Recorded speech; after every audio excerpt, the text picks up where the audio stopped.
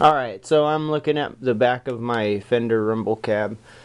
I've got the back plate off of here. My impedance is at 4 ohms, and that's kind of a problem if I ever want to hook up two of these cabinets to my Hartkey LH500 bass amp that's sitting over here. And that's rated at 8 ohms. Which they say running a 4 ohm cab is fine. That's why I got this cabinet. It works. It's no big deal. It pushes 500 watts at 4 ohms. And that's exactly what this cabinet can handle because it's rated at 1000 watts, but that's not your constant. So its constant ohms is, or watts is 500 continuous. So basically, this is a perfect matched cabinet for that Hartkey head, but the problem is if I ever want to hook up two of these to that one head, then I'm going to fry the head because too much juice will be flowing through it. So what I got to do is increase the resistance. I couldn't hook up two 4 ohm cabinets. I'd have to hook up two 8 ohm cabinets, and I bought a 4 ohm cabinet. So after some trial and error with my handy dandy little multi-gauge meter thing here, I've been checking the ohms on the ohm setting there, and right now it sure is at 4 ohms. But I ended up taking this little piece of wire right here after I did a couple other things. This is the thing that actually worked, that got me the 8 ohms. What I did was, if you see, I'm not going to explain all the wires here. It's kind of confusing looking, but I pretty much got it figured out. It just took me a while to explain it. But basically, see back there, I've got a black and white going to that one speaker, and then right here I've got a black and a white going to this one speaker, both on the right hand side here. See, these ones, they each have 4. Now that's because it's basically wired in series, which is paralleled.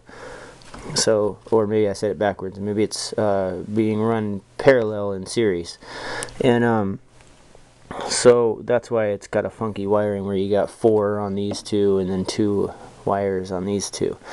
But basically, you see that there's a black and a white. So if I were looking at the speaker like this, on the left there's a black, on the right there's a white. It's the same thing over there on that speaker. On the left there's a black, and on the right there's a white. Now what I figured out, what actually works, is if I remove that black wire over there, which runs over to this one, see that one little short black wire that just bridges these two speakers, I would remove that, and then on this one I would do the same thing. I would remove this black wire, the little short one, kind of curls around and goes into the speaker. So remove those two, and then basically what I would do is hook up that empty, where I took off the black cable and where I took off the black wire here, I would connect those two right here straight across, but bam, like that.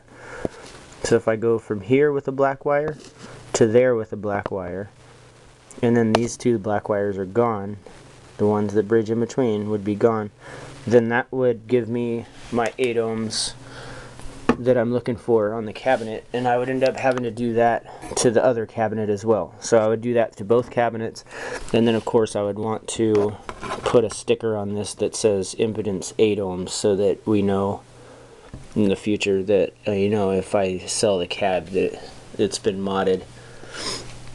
But basically that's it. Super easy. I was starting to kind of lose my mind because I drew me a diagram here of these crazy speakers, and it was just like, okay. But yeah, that's it.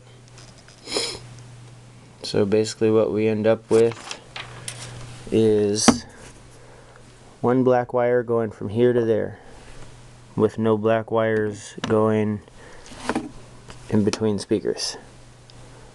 Thanks.